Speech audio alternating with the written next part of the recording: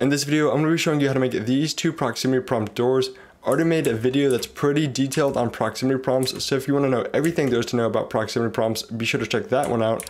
But a lot of people asked to see a video on doors specifically, so here it is. If you want to see me make anything else, be sure to let me know in the comments, and I'll be looking through them to see whatever has the most upvotes, and I'll definitely make a video on it. Now both of these doors have pretty much the exact same script, so because of that we're going to start with the simple door so you understand the concept of what we're doing. So the first thing you want to do is go to the model tab and insert a part, then resize it however you want. You can do that with Control 3, and I won't spend too much time on that though since this is a video. It doesn't have to be perfect. You can spend a little bit more time on it.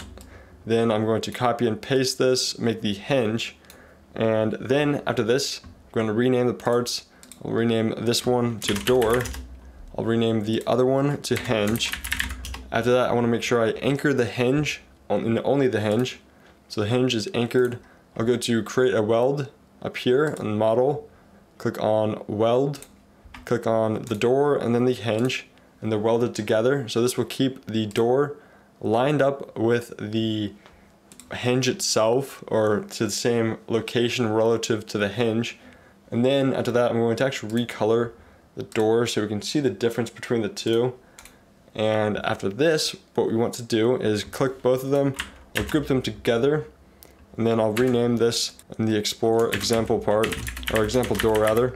And then I'm going to insert a proximity prompt inside of the door, and then I'm going to insert a script inside of the door model. So you can see the setup that we have right here in the example door. So you can copy this. If you don't, the weld constraint you'll see again down here, I have part 0 is door and part 1 is hinge. Alright, so going back to the part we have, or the model, I'm actually going to do one more thing. I'll click the model, and then as you can see, I'm going to go to the hinge. I have the hinge selected. I'll do Control D, which will duplicate the part in place. So we have two parts right here. I'm going to rename this other hinge that we just duplicated. Make sure you have the second one and rename it to just the side. Make sure you click on weld constraint and see that you still have the door and the hinge as part 0 and 1. After that, open up the script and we can start scripting our actual door script. So delete the print hello world, we don't need that. First thing that we want to do is get the tween service so that we can have a smooth animation for opening the door.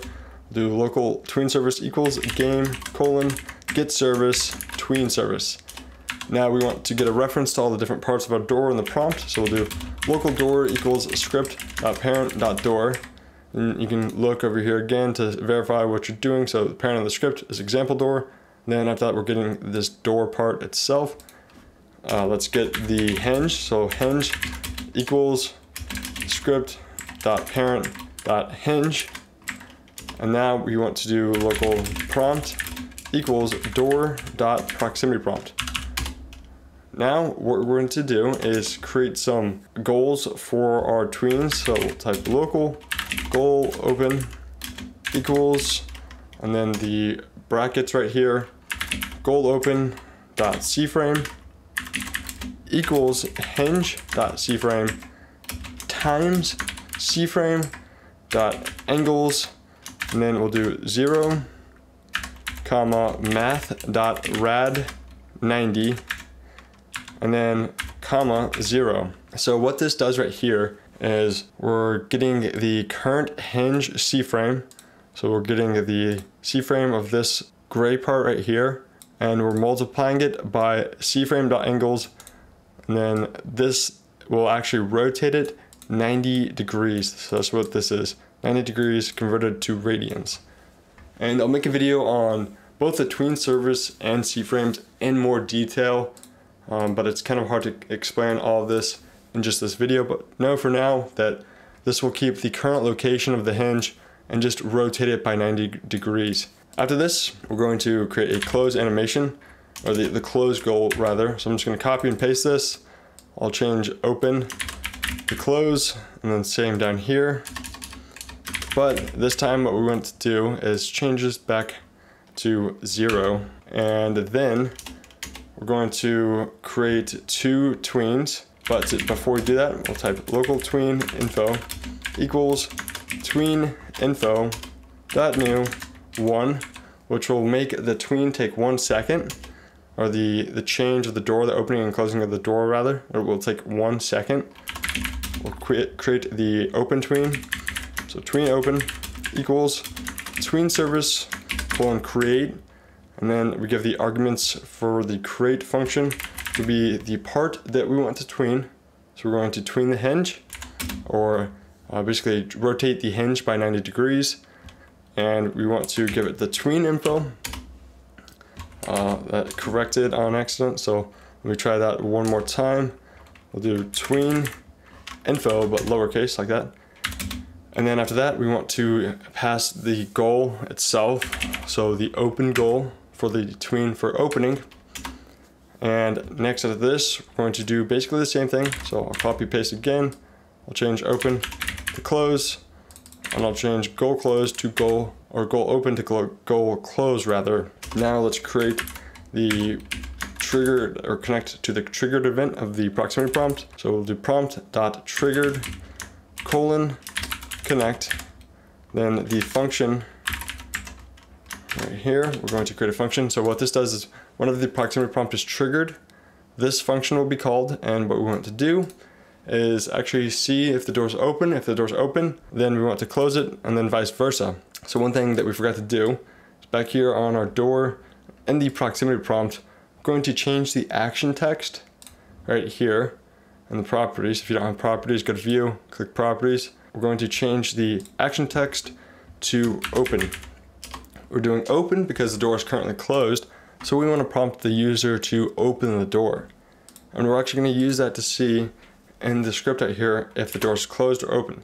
So we'll do if prompt.actionText is equal to close, then we will open it. So we'll do tween close colon play. So we'll do a play animation to open the door, and we're going to change the prompt action text equal to open. And now in the other case, else if, actually we can just do an else, assuming we're just going to have these two states. So we'll do tween open, and then play that one in the other case.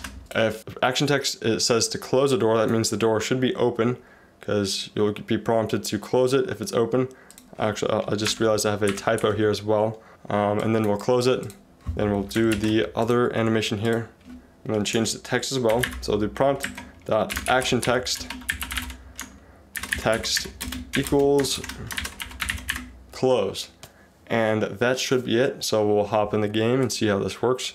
As you can see, it is working, but I did forget to set the transparency of our hinge to 1. So if you don't want to see the rotating part like that, we can set the transparency to 1. So to do that, go to your example door, click the hinge part, go to transparency and set that to 1. And after that, it should look like this. Let me select something else actually, so you don't see that. I'll select the door. So now as you can see, as it rotates, you don't see the rotating hinge.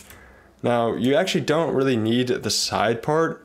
You could just leave that, but I think it looks a little bit better if you do have a side part like that and the hinge is transparent. Now that we have this terrible looking door, we're going to make a door that looks a little bit better, and it's fairly easy actually. Go to Toolbox, go to Working Door, it's a Roblox endorsed model, insert that, and I'll show you how to make this one work just as the other one.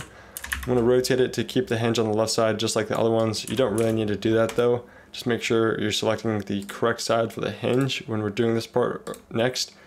Delete the 2 false hinges.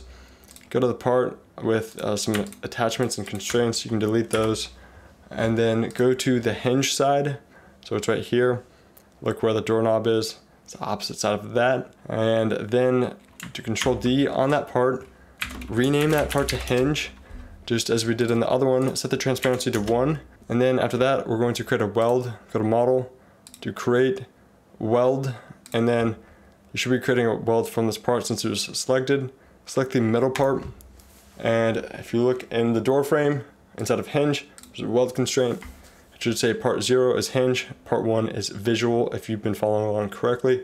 If not, you can correct it by clicking that parts just like this, or clicking them in the Explorer, which is probably a little bit easier to do and more accurate. Alright, so the next thing that we want to do is insert the proximity prompt inside of the base, and next, after that, insert a script inside of the door model itself. Now delete the hello world, go to the other script that we just created, copy it, paste it, and we're almost done actually. So I just realized this door variable is doing nothing really. I don't know why I created that before. So the hinge, look where this hinges in relation to the script. So we'll do script.parent.doorFrame.hinge. The prompt is going to be the same way. We'll do script.parent.base.ProximityPrompt.